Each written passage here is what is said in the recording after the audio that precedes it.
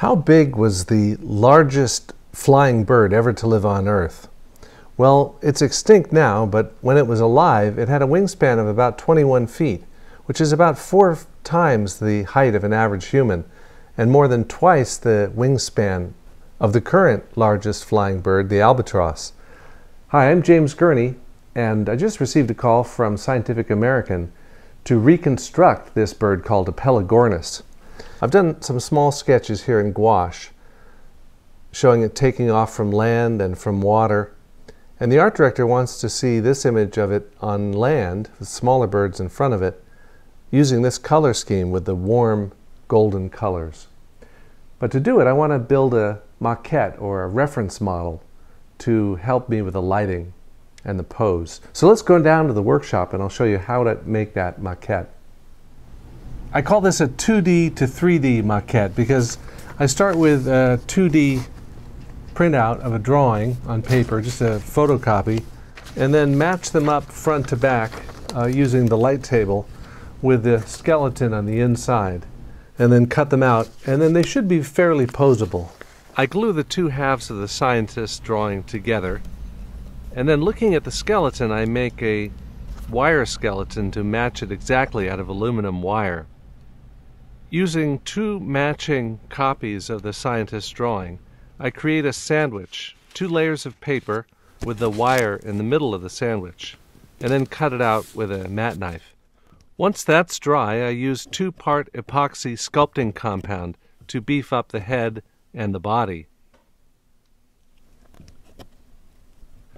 This sculpting compound dries without oven curing.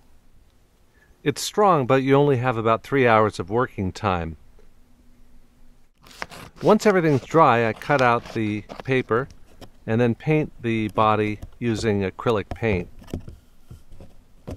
I'm back in the workshop, and what I want to do is design the base for this guy to be taken off from. So what I've done is I've gone in the backyard to collect some broken pieces of stone. Then I'll hot glue these pieces down and then texture it with some moss, and that'll give me something that I can light in the same lighting as the maquette. 2 wires hang from below the maquette for the legs, one that reaches down and contacts the ground and the other one that's back in the running posture. It's a very fragile looking body, and it probably didn't spend much time flapping. It would want to take off into the wind if possible under ideal conditions and spend most of its life in soaring flight. But now I have a visual challenge, how to make this bird look as big as it is when I don't have any familiar scale references. And the solution I come up with is to contrast it with a flock of smaller birds which were known from the same time and place. And now I've sprayed this with workable fixative, and that seals the surface enough so it won't smear when I do this step, which is to take matte medium, acrylic matte medium,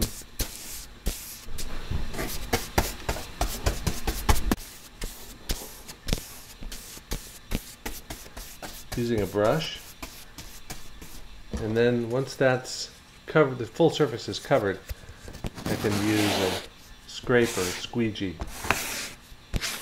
And for a little extra texture in the focal area, I use acrylic modeling paste. When that's dry, I put some color over the whole thing using some casein paint.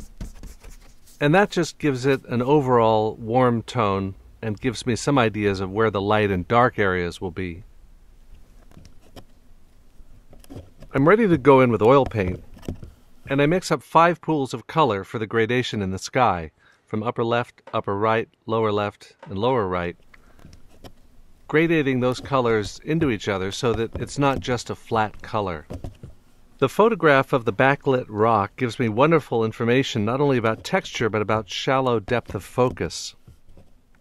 I used both opaque paint and also transparent glazes to build those rock textures.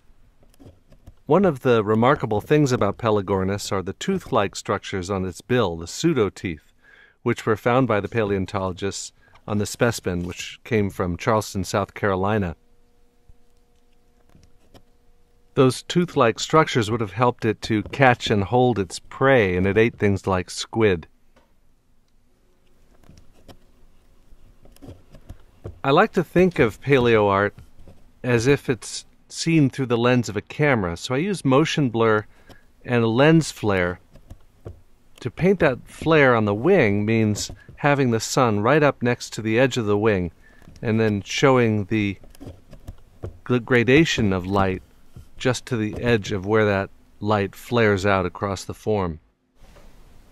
I'm most of the way finished now, but I need to look over the picture closely to see if there's any areas that need work.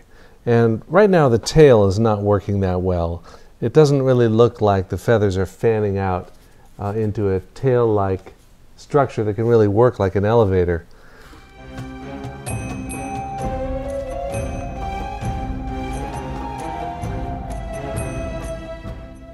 And with that, the painting is finished and ready to be delivered to the Scientific American magazine headquarters, where it'll be used as a feature title spread for this story about the giants of the sky.